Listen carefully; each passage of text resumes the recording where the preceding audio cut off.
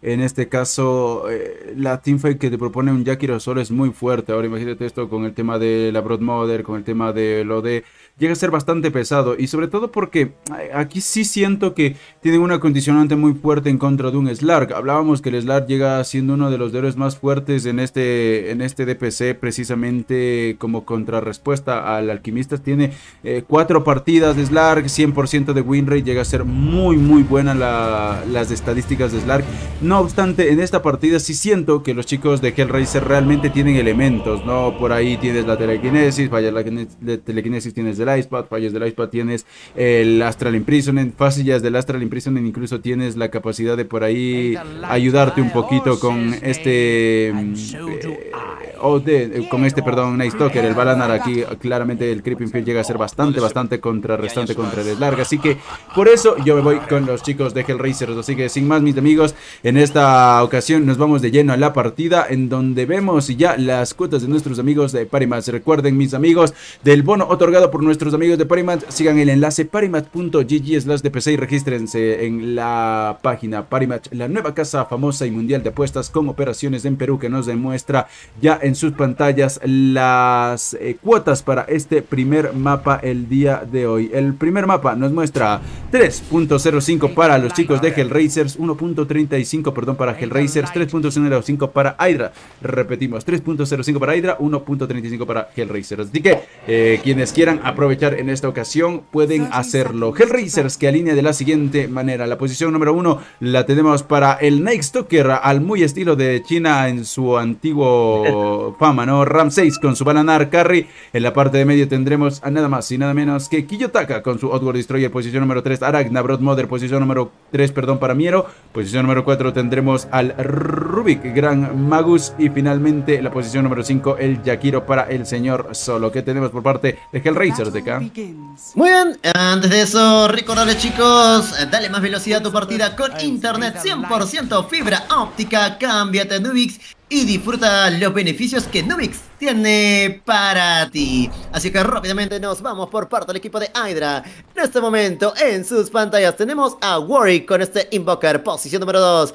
El siguiente pick tenemos en la parte inferior está HYDRA con este Crystal Maiden, posición número 5. Siguiendo con el tercer pick tenemos en la parte superior Cloud con ese Lycan, posición número 3. El cuarto pick está en la parte del costado. Levitan está con este Keeper of the Light. Y por último tenemos el Slar por parte de Kami en la parte, pues como posición número 1 en la parte inferior. Así es que de esta manera, chicos, está comenzando esta partida al mejor a 3.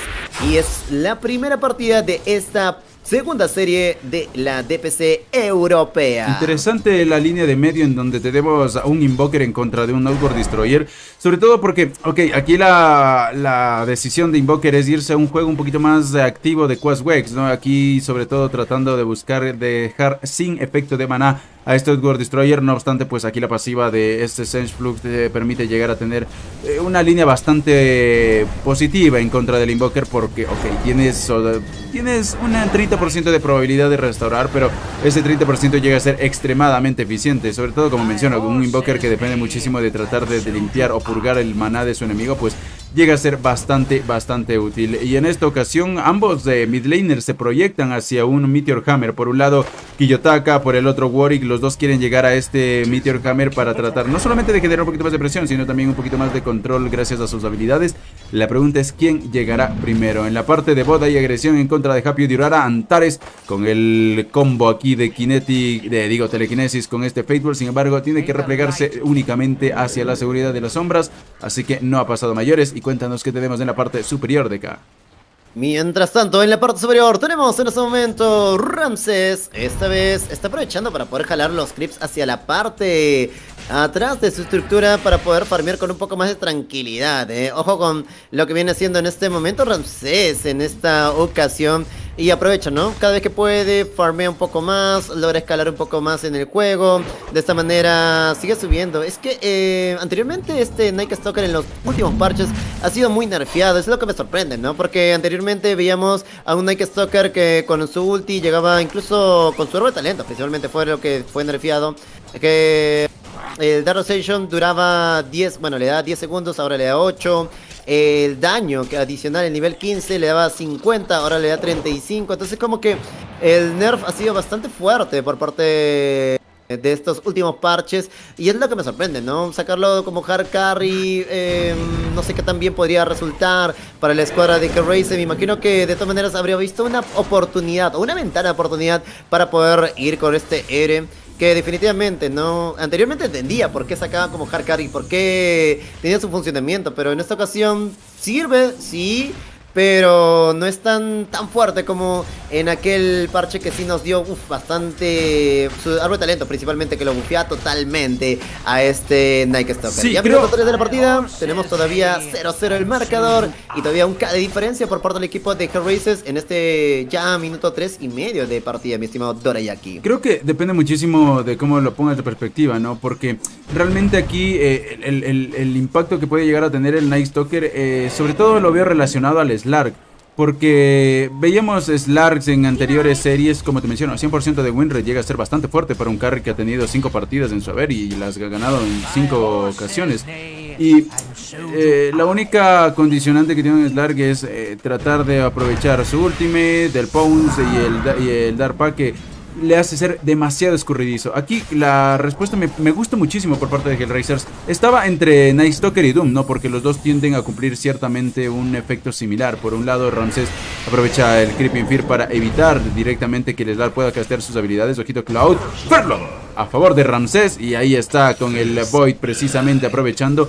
Y ojo que le ha dado 2 puntos a su Void, pero no ha dado ni al Creeping Fear ni al Hunter in the Night ningún punto, por lo que se está guardando todavía en esta ocasión Ramsés. Para cerrar la idea, precisamente aprovechas muchísimo este Creeping Fear porque al acercarte al Slark, el Silence en área es algo que te termina afectando demasiado. Aquí tendrán que irse por Force Staff, seguramente los supports de la escuadra de HYDRA, así que esta es una muy buena respuesta. El Doom cumple un poquito el mismo efecto, que le dumes y básicamente anulas el spam de habilidades del Slark, pero llega a ser un poquito más difícil de contrarrestarlo, ¿no? En caso ya con un Doom necesitas un Aghanim Scepter para ser 100% efectivo y tal, así que me parece curiosa. La carencia que siento yo que aquí tienen los chicos de HellRaisers es precisamente que Night Stalker es un héroe que depende demasiado del tiempo en el que pelean. O sea, es un héroe que netamente depende de timings, porque de pelear en la noche a pelear en el día hay un mundo de diferencia en el impacto que puede tener este héroe. Sí, más que nada los timings por parte de Night Stalker. Hay que recordar que tiene mucho cooldown en su ulti. Estamos hablando de 140 segundos de cooldown, 135, 130. Entonces, como que, ok, son 5 minutos de día. 5 minutos que te va a durar el día. Así es que en la noche puedes generar presión, pero en el día como que no va a ser pues muy eficiente después de todo, ¿no? Porque te vuelves lento, intentas farmear. Hemos visto pues builds por parte de Night Stalker que viene siendo justamente lo que el sale eco, ¿no? Le hemos visto sale eco para poder un poco de apoyar en el daño y en la velocidad de ataque que pierde generalmente cuando es de día, ¿no? Aunque no sé, como que me genera un poco más de dudas Night Stalker, pero vamos a ver, ¿no? Quizás en las peleas, como tú bien dices, mi estimado Dorayaki, puede suceder algo contrario. Mientras tanto, en este momento, Ramsés justamente con solo y claro, Ramsés se adelanta para poder utilizar el Void. Y es que de esta manera logra avanzar. Ok, mientras tanto, presión en la parte central. Es que en esta ocasión Happy Dara y Warwick están muy lastimados en este momento. Y ojo, quien llega primero a ese Meteor Hammer es Kiyotaka, que aprovecha para poder utilizar el primer Meteor Hammer contra la estructura de la parte central. Así es que termina siendo bastante eficiente. Mientras tanto, el tornado también para conectar, pero no ha logrado hacer mucho en esta ocasión. Ya minutos 6, casi 7 de la partida. 1-0 el marcador. Y como te venía diciendo, ¿no? Con respecto al Night Stalker, es un héroe que generalmente depende mucho de los que son los tiempos, ¿no? Mientras que tenga tiempos puede proponer peleas, puede hacer los calls necesario para decir, ok chicos, yo tengo ulti, podemos utilizar un smoke, podemos buscar algún kill de bastante relevancia, pero para poder llegar también incluso a backline contra Kiyotaka va a ser necesaria una blind dagger, ¿no? Así por así no vas a poder llegar directamente contra Kiyotaka, y eso también va a ser una condicionante. Blind dagger, BKB para poder tener lo que es inmunidad mágica. Esos son, creo que lo lo que debería apostar este Nike Stalker en este juego. Y ojo que Nike Stalker tiene 1900 de valor neto, por tanto todavía no ha develado cuál va a ser el ítem a poder sacar en este minuto 7 de partida, mi estimado Doreyaki. Sí, creo que en esta ocasión la kill la va a terminar tomando el señor Ramsés en contra del Epitán. La ralentización es demasiado, pero no tiene forma de escape en esta ocasión el Keeper of the Light. 2-0 en el marcador. Y es que, ojo, apenas 8 minutos, pero 4K de network a favor de los chicos de HellRaisers es bastante importante. De momento 4K no son para nada sencillos de recuperar, al menos en un early tan temprano como lo estamos teniendo en esta ocasión. En este caso ya vemos las rotaciones hacia la zona de medio por parte de los chicos de HellRaisers. Y la pregunta aquí seguramente es cuál va a ser el juego que van a proponer los chicos de HYDRA, porque a priori tú tendrías que buscar un juego en el que Lycan empiece a presionar, empiece constantemente a desgastar, los tenga a raya básicamente HellRaisers, pero aquí la situación es totalmente opuesta. Es Ramsés quien está incluso diveando detrás de la tier 1, y esto pues le cierra muchísimo la capacidad de mapa que pueda llegar a tener los chicos de HYDRA, aparte de aprovechar muchísimo la noche para un juego mucho más agresivo. El Icepad que termina fallándolo el señor solo, sin embargo Dark Ascension utilizada, Cloud que puede terminar cayendo. La respuesta es la rotación por parte de Warwick, termina perdiendo la vida a manos del señor Antares Cloud, mientras que solo pierde la vida ante Warwick. Y en esta ocasión la llegada por Rubik llega a ser fascinante, pero son 4 héroes de K en los que tienen que movilizar los chicos de HellRaisers, de HYDRA, perdón, para lidiar un poquito con la presión de Ramsés. Y esto le termina ni siquiera saliendo tan bien, porque es una kill a favor de los chicos de HellRaisers por parte del Epitán y una torre tier 1 abajo en la zona de medio, la torre más importante me atrevería a decir, y abajo el Slar tampoco es que le está saliendo bien. Entonces realmente los están jugando muy inteligente los chicos de HellRaisers, y aquí realmente HYDRA está en una situación pero comprometedora, es decir poco. Sí, y en este momento tenemos la muerte por parte del Slar, y es que está haciendo un buen desenvolvimiento el equipo de HellRaisers en esta ocasión en las 3 líneas.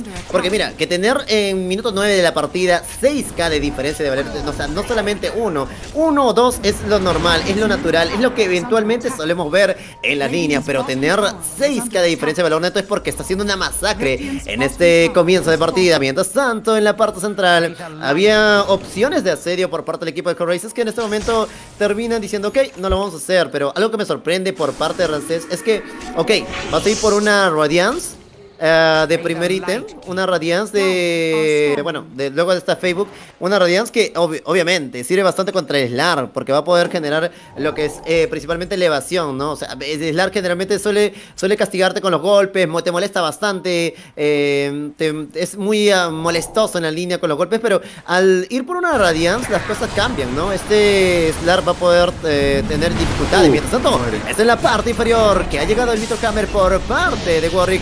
Muere Miero, y ahora Kiyotaka podría ser el siguiente objetivo. Mientras tanto también tenemos otra vez Vitro Hammer, pero esta vez por parte de Kiyotaka. Sigue todavía el asedio directamente por parte del equipo de HYDRA, buscando Kiyotaka. Kiyotaka podría perder la vida, pero al final logra salvarse. Y mientras tanto, Lefitan, que está trabajando en los...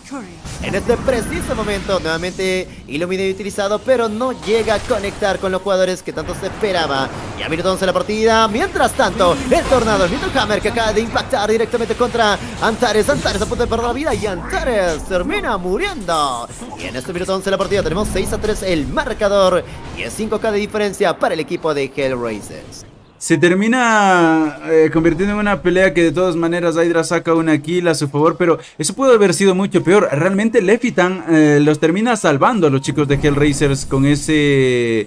con el, bueno, su habilidad, se me acaba de olvidar el nombre, pero les permite reposicionarse, y aquí solo los termina salvando en su Microfire. El Slar ya había saltado, ya había canalizado el Dark Pack, y esto hubiese sido fatal para los chicos de HellRaiser. Y en esta ocasión Lefitan, que va a perder la vida a manos de Miero, únicamente con las Spiders, únicamente con estas crías de araña, termina siendo una kill a favor de los chicos de HellRaisers. Y es que esto está siendo extremadamente bueno para la facción rotación de HellRaisers, porque mira lo free que está Ramsés. Ya básicamente está a 200 de oro de conseguir su Radiance, y esto no va a ser más que despegar en farm, a diferencia de un Slark que es que son 3000 de diferencia de network entre los dos carries, y el Slark apenas está tratando de completar su Echo Saber, que no es un ítem que precisamente te permite speed farmear, así que realmente ya veremos minuto 15 en donde llega esta Radiance, a ver si el Slark tiene dos opciones. Por un lado, o se activa y empieza a pelear en conjunto y empieza a crecer a base de kills, o simplemente va a ser anulado su juego.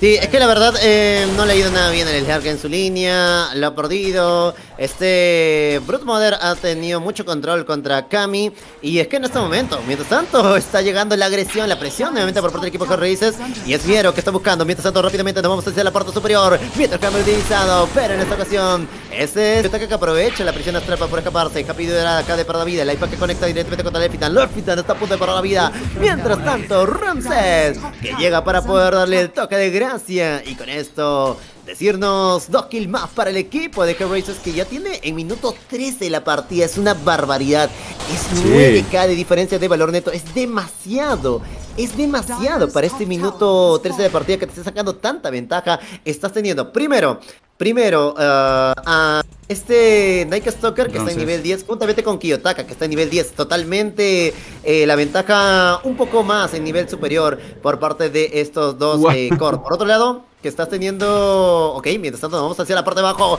Kami, que está en problemas, a punto de perder la vida, y nuevamente otro kill.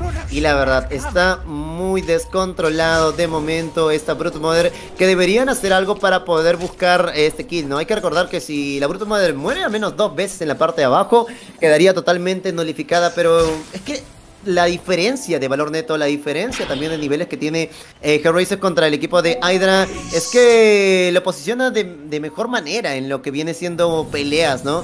Y que de esta manera, pues el equipo de HYDRA no toma esa decisión, o sea, no tiene esa seguridad para poder decir, ok, vamos a ir a atacar al equipo de HellRaisers, vamos a ir por esta Brute Mother para poder descontarla, pero es que, como te digo, ¿no? La diferencia de niveles, la diferencia de valor neto es lo que termina haciendo dudar a la escuadra de HellRaisers, a la escuadra de HYDRA, para poder tener una batalla frontal contra el HellRaisers en este ya minuto 15 de partida, casi 15 de partida. Y es que también un factor importante es que realmente no tienes un objetivo claro por parte de los chicos de HYDRA, porque, ok, puedes tratar de controlar a Miero, pero Ramsés sigue free, y viceversa, va a pasar lo mismo si quieres controlar a Ramsés. Miero va a seguir escalando. iPad utilizado, vamos a ver la telequinesis, reposicionamos. Mientras tanto, Shadow Dance utilizado, pero la Macrofire termina borrándose a HYDRA, mientras en la parte superior del mapa, mira, son 2 héroes básicamente. Y es que el Like ni siquiera ha logrado completar este Hellmob Supreme, o sea, está muy mal a nivel de itemización y de impacto que voy a proponer. Night Stalker únicamente activa la Dark Ascension y no ha pasado nada aquí. Entonces, te das cuenta que hay dos opciones para los chicos de HYDRA, y es, ok, sacrificas hasta cierto punto el control que puede llegar a tener en el Night Stalker, o viceversa en la Brute Mother. Ya sé cuál sea tu objetivo, pero necesitas empezar a tomar objetivos. ¿Qué deberían hacer? Jugar los 3 cores de HYDRA, jugar en conjunto, tratar de tomar kills, porque si bien es cierto, el Slark está muy mal a nivel de farm, no es un héroe tan ítem dependiente como el Night Stalker. El Slark, con que empiece a pelear y gane 1 o 2 kills a su favor, ya le va a permitir despegar un poquito más, y el tema de las agilidades permanentes es muy importante. Entonces, ¿cuál es la mejor opción? Pelear en conjunto, y ojito porque aquí se viene la agresividad de K. Sí, efectivamente, pelearte la vida HYDRA, pero en esta ocasión es el equipo de HYDRA que termina retrocediendo, y eso es algo que me sorprende, ¿no? Porque está dando espacio, bueno, el Slark es el que está cuidando la estructura tier 2 de la parte inferior, y es que un Slark generalmente debería centrarse en poder obtener kills, o en poder obtener lo que viene siendo un poco más de farm, ¿no? Para llegar a los objetos que necesita, pero es que estás dejando libre a tu offlaner. Por otro lado, mientras tanto, en la parte central el problema se puede encontrar en esta ocasión Antares, pero es la rotación por parte del equipo de HellRaisers que termina con la vida de Lefitan. Y por otro lado, el Slark necesita seguir farmeando por parte de Kami, necesita seguir escalando, lo necesita de forma urgente porque está en la cuerda floja. Son 11k de valor neto y es una barbaridad. HellRaisers está destruyendo todo el ímpetu por parte de la escuadra de HYDRA, mientras tanto el bounce ha sido colocado, y el snap, Miero que podría caer, pero al final Miero con esa telaraña, que le permite la telaraña poder evitar de que pueda haber muros que no pueda atravesar, bueno, que no puede atravesar si no tuviera la telaraña, pero con la telaraña no hay nada imposible para esta Brute Mother que tiene facilidad de movimiento en todo el mapa, ¿no? Ya en este punto, minuto 17 de la partida, 10.000 de valor neto por parte de Ramsés, a 8 a 6 segundos de que cargue nuevamente su ulti, y con esto también nuevamente la presión y la facilidad de poder tomar estructuras, porque la verdad que ahora con una siguiente proyección de BKB va a ser bastante bueno. Y mientras tanto también el Aganin Shard, hay que recordar que te viene regenerando bastante vida a este Nike Stalker, así es que Nike Stalker ya está para poder pelear, o sea, fácilmente puede entrar a una pelea y buscar tomar objetivos, porque los right clicks no va a ser problema para este Nike Stalker. Quizás el daño mágico sí, pero lo que viene siendo right clicks no. Mientras tanto tenemos acción oscura, y en ese momento termina cayendo en esta ocasión Warwick. Dark Ascension, y es una kill segura por parte de este Night Stalker. Como vemos en esta ocasión, Warwick ni siquiera les dio algún intento de posición. El efecto Snowball va a seguir creciendo, y es que si te fijas, realmente los chicos de HellRaisers tienen controlados 3/4 partes del mapa, o sea, 3 cuadrantes. Los 2 Ancients y la parte de la jungla Dire son absolutamente de los chicos de HellRaisers. Aquí HYDRA lo único que está haciendo es tratar, porque ni siquiera 100% de farmear la jungla de los Radiant.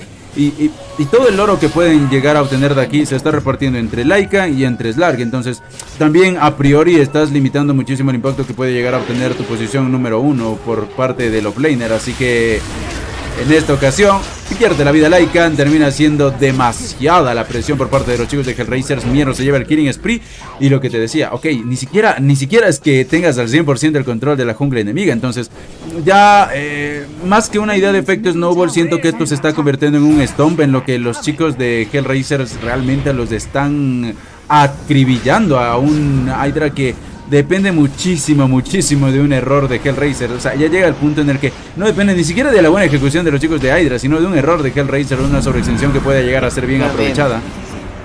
Sí, mi estimado Dorayaki, estoy muy de acuerdo contigo, ¿no? Porque es que ya con todo este valor neto, con toda experiencia que tienes, con la cantidad de kills que tiene el equipo de HellRaisers, solamente es un error. Lo único que puede salvar al equipo de HYDRA para que pueda retomar la partida es un error por parte del equipo de HellRaisers, al menos que se puedan separar, pero es algo difícil cuando ves a un equipo que está muy consolidado por parte del equipo de HellRaisers y que va a seguir avanzando juntos, porque ya sabe, ok, si andamos juntos ya tenemos mayor nivel, ya tenemos mayor valor neto, nos beneficia bastante estar juntos. En cambio, si ellos están juntos, de todas maneras van a perder la vida, así es que no es conveniente separarse por parte del equipo de HellRaisers, que está a punto incluso de tomar la estructura tier 1 de la tier 2 de la parte central, y lo acaba de tomar. Ok, ha quedado expuesto ya la estructura tier 3, y ahora se van a ir por las siguientes estructuras, tier 1 y tier 2 de la parte superior. Y son 12k de diferencia, que la verdad, con un Nike Stalker de Ramsés que ya tiene BKB, ya está totalmente habilitado. ¿Por qué? Mira, si te vas por online con de Ramsés, termina utilizando su Dark Ascension, y luego de eso puede avanzar. Los right clicks no va a ser ningún problema. El mana, el daño mágico tampoco, porque tienes BKB y entonces tienes inmunidad mágica. Te bajan o te descuentan vida. ¿Qué hace Ramsés? Retrocede un poco, utiliza el counter in the night para poder consumir a un creep y se regenera nuevamente de vida. Aparte de eso, tienes un ítem neutral que es Dagger of Aristotle, que le permite consumir 100 de vida, pero un 100 de vida que puede restaurar con su tercer skill, y además de eso que gana 40 de daño por 8 segundos. Así es que está siendo bastante bueno. Creo que este es el punto fuerte por parte de Ramsés. Al Astral Imprison termina impactando. Kami Mew muere ante este Sanity Eclipse. El próximo en caer va a ser Warwick, no tener la visión suficiente. Sin embargo, Antares termina pagando las consecuencias por parte de la escuadra de HellRaisers. El smoke termina saliendo increíblemente mal para los chicos de HYDRA. 3 bajas por parte de Team HYDRA, quienes ya acaban de darle una doble kill, y con esto el Wicked sigue al señor Ramsés. Y es que Ok, que quisieron aprovechar el timing, ¿no? Slar ya tenía Aghanim Scepter, confiaban en que podrían jugar un poquito más agresivo con esto, pero lo dicho, realmente ya el punto de juego es que no puedes pelearle ni de a 5, y ya ahora vemos que tampoco el individual. Terminas tomando una kill en contra del Rubik. Está bien, realmente la propuesta de los chicos de HellRaisers estuvo buena, pero de HYDRA, perdón, estuvo buena, pero la ejecución es muy difícil que termine favoreciéndote porque ya empiezas a tener no solamente en los cores, sino también en los supports, elemento para escapar. Ya vemos en el Rubik una Fortab, ya vemos en el Jakir una Fortab, entonces el Pons en esta ocasión con el Aghanim Scepter llega a ser un poquito más viable, pero no llega a ser suficiente como para poder descontarse inmediatamente. Ahora, inclusive si llegas a tomar una kill en el support, como vimos en este caso en el Rubik, tienes elementos que te permiten responder por parte de HellRaisers de manera inmediata. El Dark Ascension, como bien mencionabas, tenemos ya el Sanity Eclipse, ya tenemos una Blink Dagger en el Ode, lo cual le va a dar una movilidad increíblemente alta. Y ojito, encontramos a Warwick, Tornado, EMP, intenta replegarse, no quiere utilizar todavía el Hurricane Pike.